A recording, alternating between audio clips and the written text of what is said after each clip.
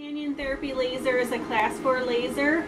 We use it for a whole bunch of different things. You can use it for arthritis, hip dysplasia, wounds, post-surgical. It is good for, it relieves pain, inflammation,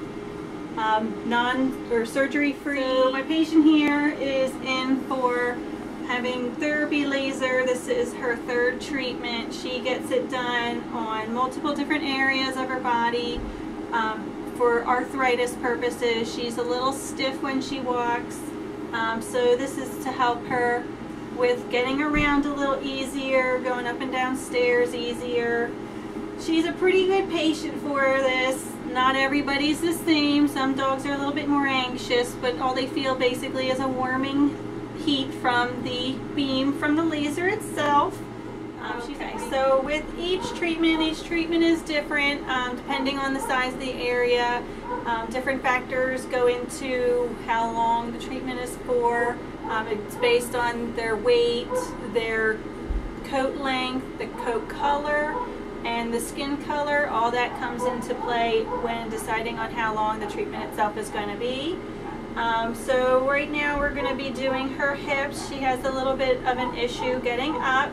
She is an older dog. She's pretty good for this, so just like with regular surgery lasers, unlike them, this does not cut them at all. It does have a little red beam in them.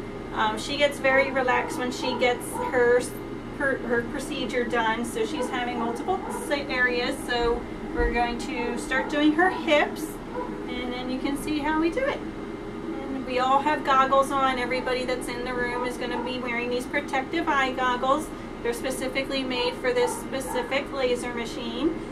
Even the patient here, they have doggles with a D on them, so they get to wear goggles as well, so that protects their eyes from any reflective beams that might come from hitting any type of object, any metal object.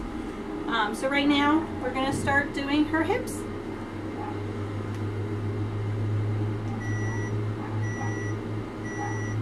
And what I'm doing now is I'm using a contact tip on the end of this, so I can actually touch this to her skin. There are other tips that are for open wounds, so you're not actually coming into contact. You are able to do this away from the skin with this specific piece. She is a bony dog, so it wouldn't feel very comfortable if you were dragging this along bones. So you can have this slightly elevated from the skin. And we're just doing the entire hip joint on her. And we just do this at a nice steady pace. And we always want to feel the skin to make sure it's not too hot.